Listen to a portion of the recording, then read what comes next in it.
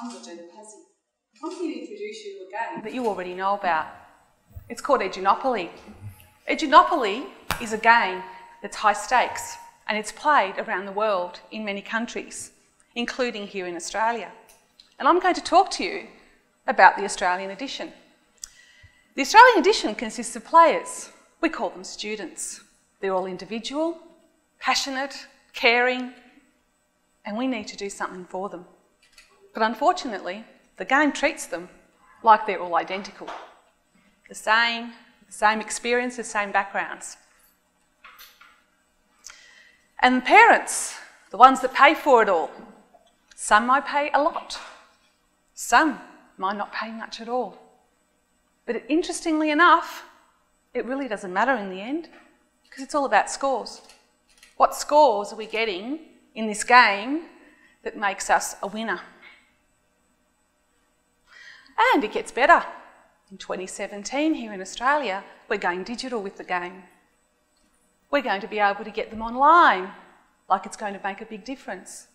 It never changes the high stakes nature that this game brings. And of course, in 2025, it gets better again. Our government has aimed for us to be in the top 5 in the world in limited areas of learning, once again, based on standardisation.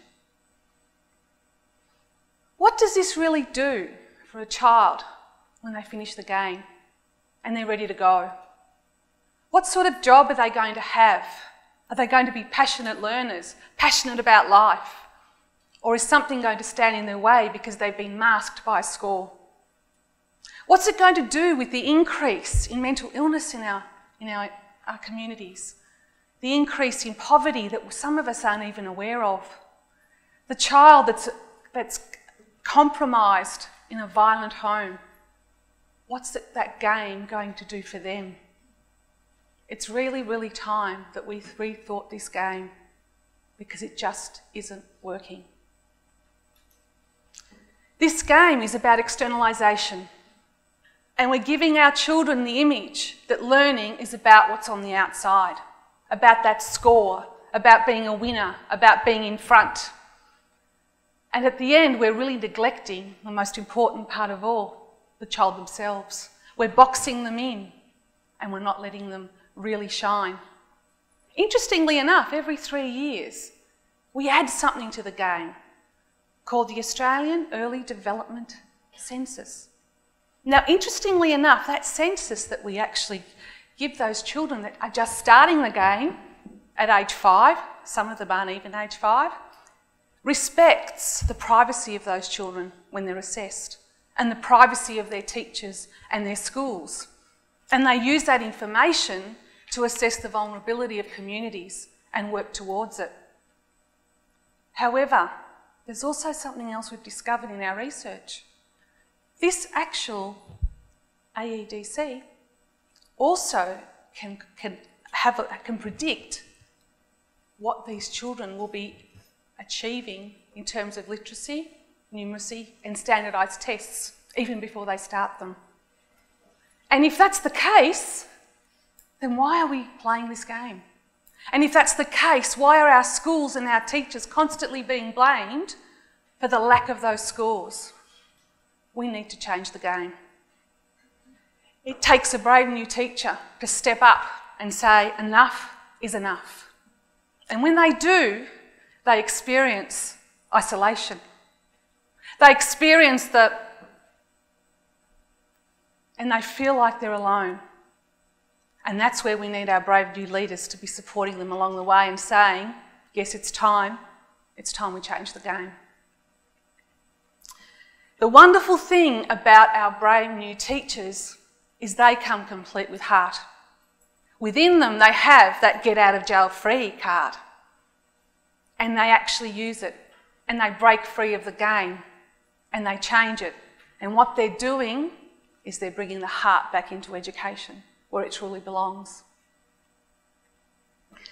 The wonderful thing about brave new teachers is they don't have a comfort zone. They don't ever go backwards. They know change happens. They model that change to kids so kids can also accept the fact that the game is never ending. And because they are like that, they're the ones that create the shift that we need in the game. There are 3 things that these teachers do. And you may have seen the work of Keith Abraham. Wonderful man. His books, it starts with passion. I really do recommend it. And he talks about where passion starts. It doesn't start with thinking. It starts with feeling. When we have that ability to feel, that's when things can happen. That's the wow moment that we can get in any learning experience. When we're feeling, we use what we call accelerators. Accelerators are sparks of learning that we can use in each and every learning experience. Students can create them. Brave new teachers can create them. We can use multimodal ways of creating them. It could be a video. It could be a TED talk. They could be someone's story. And once we start with the heart and the way something feels, that's when we create that change. And all of a sudden, it actually emphasises the way we think about the situation. And not just that, it creates that momentum to actually act, to do something about it. And it's really exciting to see how that actually works in our classrooms. Even with feeling, we re-look at the 3 R's, which the game really promotes. Reading, writing, arithmetic. Well, no. We have new 3 R's. They are real. We want our students to experience real world in everything they do. We want our students to have relevance in what it is that they're actually experiencing. Is this relevant to me? How is it relevant to me? How can I connect to it? And also, the most profound one of all, richness. Is it rich? Am I deepening my learning because you've given me the time to be able to learn? Am I in that flow that we just heard about, where I'm able to actually capture that learning? See, a brave new teacher doesn't have lessons. They have learning experiences. They know that their child and that student that they work with needs the time to really get something, and they provide it. They don't have a timetable that's structured and have to have X amount of minutes for reading, X amount of minutes for writing, which the game promotes. Because they know they're going to be doing that anyway. They shift the paradigm of what it is to be a teacher and a brave one. And that's what we need. And while this is happening, what's happening in our world here in Australia? The government. They're too busy being angry about who's going to be the next leader.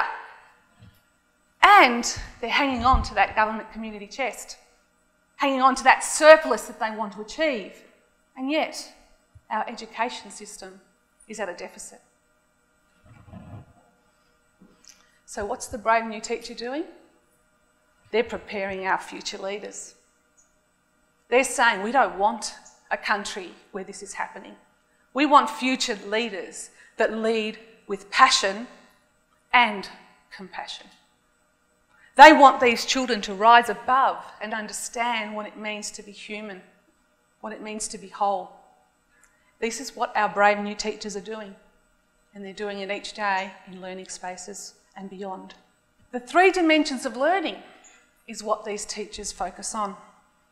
These are the 3 dimensions that intertwine and make us whole human beings. They focus on offline. Offline is really exciting because it's what's going on in the child's world around them. They don't just develop social skills, because it's interesting when we talk about social skills. We talk about putting them in groups and allowing them to be social.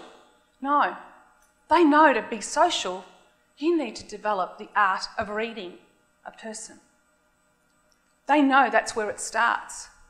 And even our children with ASD and other issues that they might have, they have to grapple with, start to understand what it does mean to understand others. That is where it really, really starts. And also, there's something else that we haven't mentioned that we need to. We talk about our investment in our learning spaces. Fantastic, we need to do that. And our investment in technology. Yes, we've got to do that too. But we also need to do something else. We not only have to work on the inside in our schools, we need to get our children on the outside. We need to actually connect our children to their community.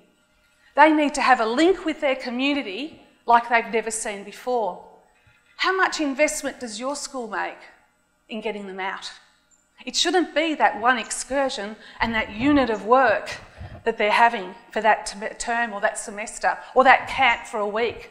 Sure, they're great experiences, but life's not a unit of work. Life continues. By connecting them and getting them out there in their communities, what you're actually doing is empowering them to understand their community in totally different ways. So as they're growing up, they're going to learn to respect their community. They're going to learn by being a member perhaps of Early Act or something that they're passionate about in making a difference and being a social change maker in their own space. And they're going to see their school as part of that space, not a separate entity. And you're going to actually empower those children to understand that they can make the difference in their own community. So when they do grow up, they won't be graffitiing. They'll be taking charge of their community and making a difference to it. Also, when we look at online, online's exciting too. We get them online, we connect them to the world, but are they making a difference to the world? The brave new teacher connects them to real life stories. They connect them online to all sorts of things, such as the Deforestation Project, where kids are in real life time making a difference with our rainforests, our orangutans, and also palm oil, and stopping and banning that in their community. These students are social entrepreneurs, where they're not just going out online, they're creating their own products and selling them online. Now, wouldn't that be amazing for your students to actually do? And this is what they're doing. Maths takes a whole new twist, because maths is actually about social justice. They look at the figures and what's out there, and it covers measurement and number, percentages. There's so many different things that you can cover in maths just by really connecting and feeling first. And that's how you can really empower them. And then there's also inline. Inline is the most powerful of all. Inline is what's going on the inside, because that's where the power really is. This teacher, this brave new teacher, has self-reflection happening all the time. They don't wait to the end of the session or the lesson. Kids are doing thinking pit stops all the time. They're going up, they're recording, they're doing, they're thinking, and you have got that rich assessment happening that whole time. They're also doing something else. They're allowing these students to have a day every couple of weeks of empowerment, where they choose for that entire day what their learning is going to be about. And they're preparing to meet with their teacher the following day, because their teacher is going to run a Coach Me session with them. They're not going to do a maths session or a literacy session with them. They're going to do a Coach Me session. A Coach Me session is more powerful, because the child is going to talk with the teacher and show the teacher how they're learning holistically. They're going to show the teacher and show themselves by self-reflection, socially, where are they at in their world and how are they making a difference. Physically, what's happening in their environment and within themselves. Are they looking out for themselves? Or does something need to shift because they've realised, hey, I'm tired some of the time. Intellectually, sure, they're still going to look at their skills. But guess what? It's more than just the skills. It's how am I going to keep improving? Culturally is the biggie. That's not just about their background.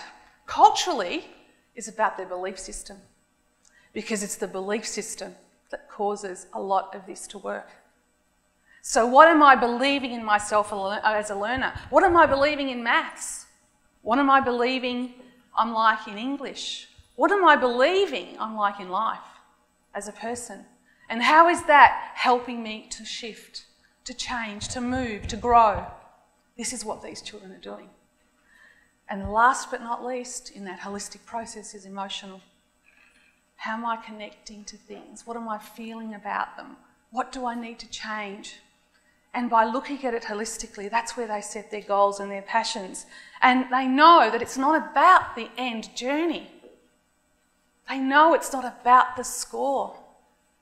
By working with their teacher and working with themselves, they actually see that growth. And it's that growth, that journey, that's the most powerful of all. And no score can ever replace what that looks like for a child. For a teacher, a brave new teacher, it's about personal best. But it's also about new personal best. This brave new teacher allows the child to see and helps them understand what personal best is. What is your personal best in this or that? Whatever it is. What does a new personal best look like? Because often our children don't know that next step. What does it look like for me to go beyond where I'm at now? And if I know what it's like to go beyond that, can you imagine what I can do? And that's what happens when this teacher takes control and says, I am a brave new teacher. I can change this classroom, and it's not a classroom anymore. It's a learning space that goes beyond where I am. And I often think, okay, how many brave new teachers are in this world? Are you a brave new teacher? And if you are, I'll multiply that by 2,000 perhaps students that you might see in a short space of time over the years. And if all of you are brave new teachers, if we multiply that, how many students is it that we're going to impact? Because all of a sudden they're having rich, real, relevant learning experiences beyond their classroom and connecting in 3 ways: online, offline and inline. Imagine the difference that you're going to make. And I hope that I live long enough to see the difference you are going to make, to see those leaders of the future rising up, to have a totally different government which scraps the edunopoly game, so that once and for all, our children are actually free to be themselves and learn in a world that they deserve. Thank you.